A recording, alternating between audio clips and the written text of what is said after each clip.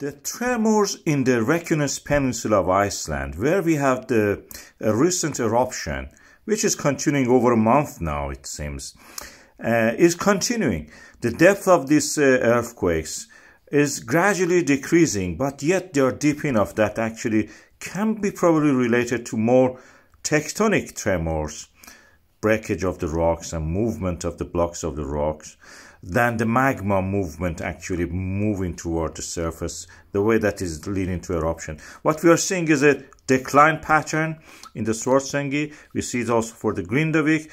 They are the same for the other areas, so they are not unique to this area. That must be something related to the weather.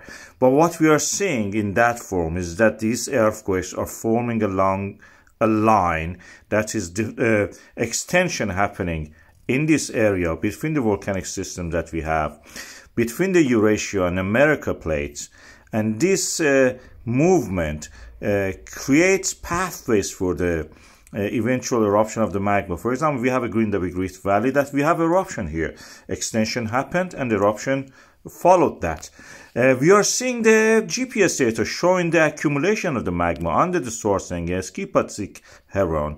This is a Skipatsik Heron. We see that there is a little flattening at the end of it. It's gradually getting, less, the slope is getting less gradually. And inclination is less on this GPS data diagram. You can see that. The same for the Svartsengi, we can see that.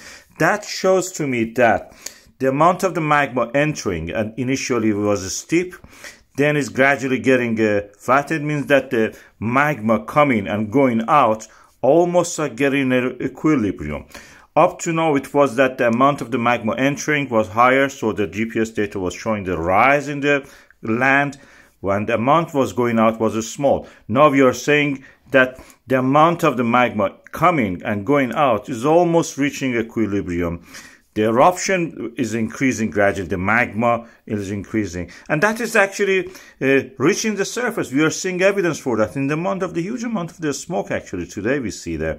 And I expect to get more if we are not going to have a separate eruption here and have just the increase of the magma input to this KayOne crater, the last remaining crater here. Then we expect that this new amount of the magma arriving at the surface at the lava reach further. We have seen evidence for the outbreak near the Grindavik to the east side of it. And in the night it glows, you can see that. So eventually this may lead this excess amount of lava reaching the surface and then breaking through toward the south. At the moment it's going toward the east laterally. Then may actually start to go the way it should have been doing without the walls, if the walls were not there, toward the sea. And this is quite possible now.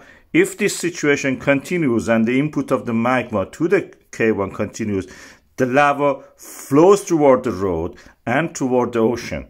This is something that we may be seeing something similar to what happened in the Cumbre Vieja volcano. Of course, we may not see a King Kong or dinosaur appearing that. Probably you can say this is a different climate.